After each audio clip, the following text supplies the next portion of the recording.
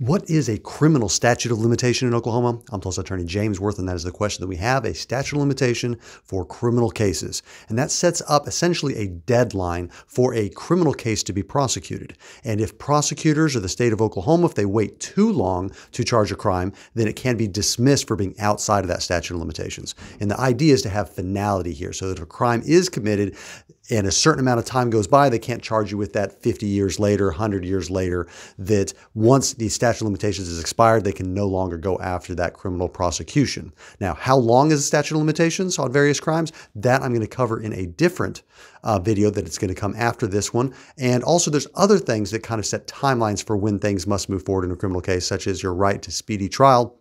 And I'm going to cover videos on after this one. But as far as statute of limitations, that is the amount of time that the state has or the county district attorney or the municipal prosecutor to file charges against somebody before it is too late to do so. And most of the time, the statute of limitation begins to run from the time the crime occurred. But for certain statute of limitations, it's based on the time runs from when an awareness of the crime occurs. So there could be a lot of different facets to it. If you're dealing with something as such as an investigation for a criminal charge or have questions regarding statute of limitations as it relates to something specific to you, you're going to want to talk to an attorney privately and confidentially to get legal advice. To get that scheduled with somebody at my office, you can go online to makelawEasy.com.